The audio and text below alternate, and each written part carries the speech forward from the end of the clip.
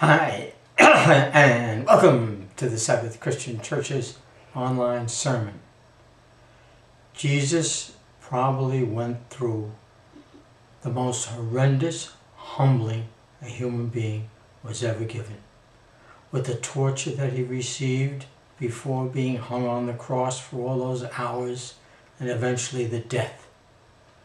And the Bible tells us God gives grace to the humble.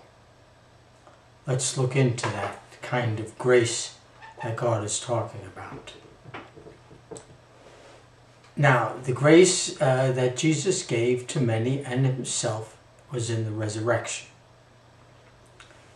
Peter says, "But with the precious blood as of a lamb, unblemished and spotless," there you go, gives grace to the humble, unblemished, spotless, humble, the blood of Christ. For he was foreknown before the foundation of the world. God had him in mind from the very beginning, just like he had all the people he eventually called and continues to call, has appeared in these last times for their sake, the apostles and the early disciples and believers.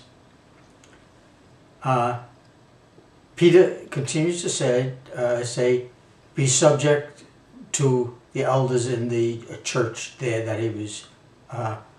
Clothe yourselves with humility toward one another. Don't wear the garish kind of clothing. Be humble in that sense. See, humility is a very, very wide sense. And then he quotes, God is opposed to the proud, but gives grace to the humble.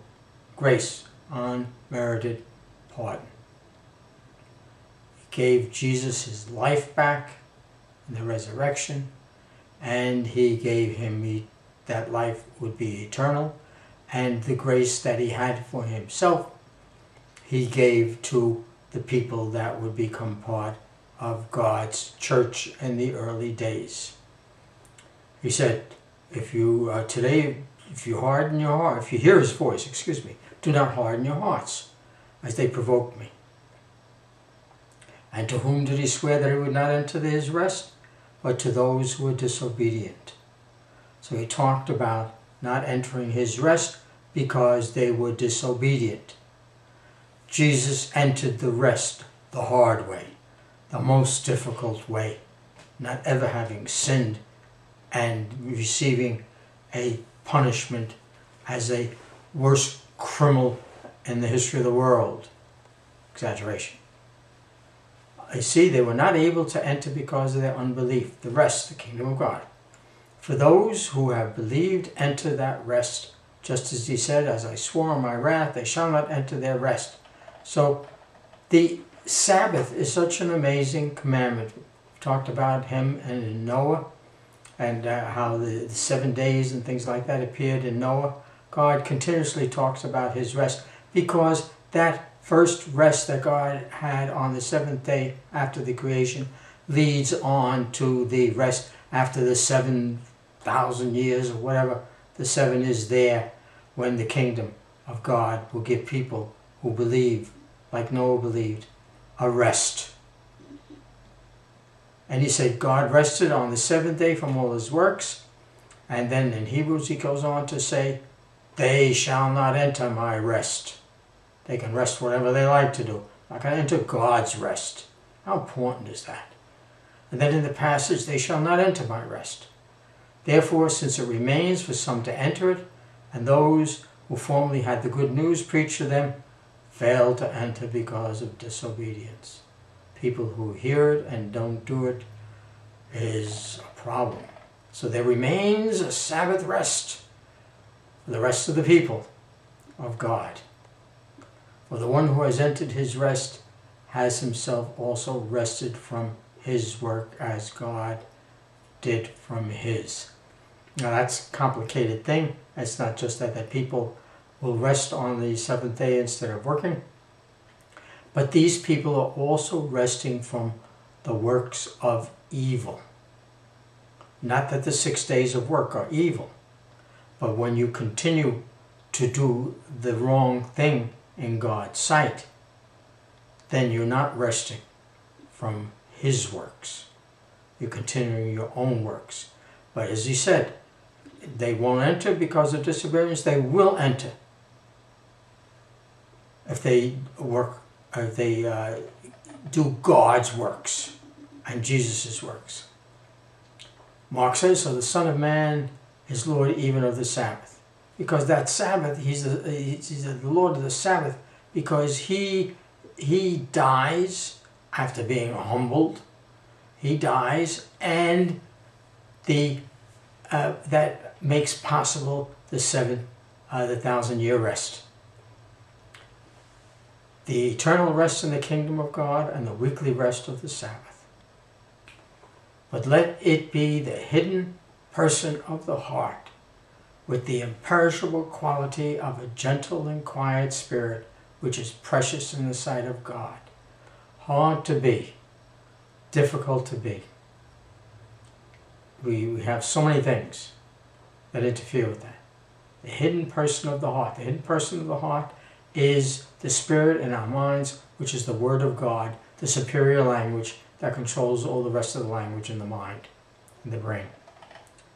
He scoffed at his scoffers, but he gives grace to the afflicted. He gave grace to Jesus, the most afflicted. And Peter, he says, therefore, since Christ has suffered in the flesh, he did, indeed, tremendously, awful. He says, arm yourselves with the same purpose, that we have to suffer in the flesh, not in the way Jesus did, and no way in the kind of turmoil and torture that he received. But arm yourselves with the same person, because he who has suffered in the flesh has ceased from sin. It's a help. It's a proof. It's a faith. Therefore, humble yourselves under the mighty hand of God, that he may exalt you at the proper time, giving up those things that are important to us as compared to what's important to God. So, just not thinking so much of ourselves, not thinking of ourselves so highly, casting all your anxiety on him. When there's plenty of anxiety there, and we say, Father, I have this, I have that, please, please. And we can cast our anxiety on him because he cares for us. It says for you, but for us. He goes on to say, be sober of spirit, be on the alert. I mean, there's so many things that come close to the truth that we have to be very, very alert and very, very careful. He says, be on the alert. Your adversary, the devil, prowls around like a roaring island seeking someone to dissolve. They could not dissolve Jesus. Submit to it, therefore, to God. Resist the devil and he'll flee. Resist him, firm in your faith, knowing that the same experience of suffering are being accomplished by your brethren in the world.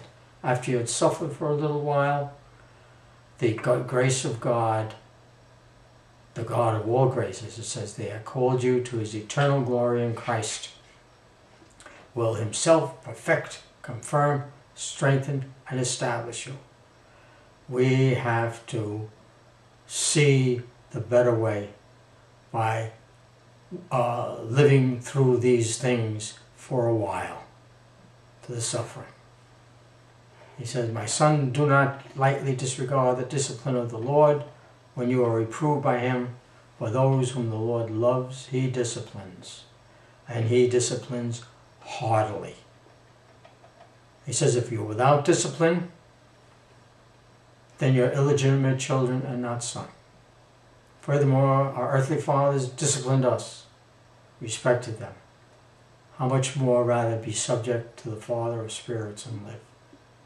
For they disciplined us a short time, as seemed best to them, but he disciplines us for our good, so that we may share in his holiness. Just thinking about the discipline here brings us sweat and a shortness of breath. He disciplines us for our good so that we may share in his holiness. See past all these things to the greatness that he gives us, that rest. So we need to have that discipline for the moment, that's just sorrowful, not joyous. Yet trained by that, it yields the peaceful fruit of righteousness. To him be dominion forever and ever. Amen. And thank you for watching and listening.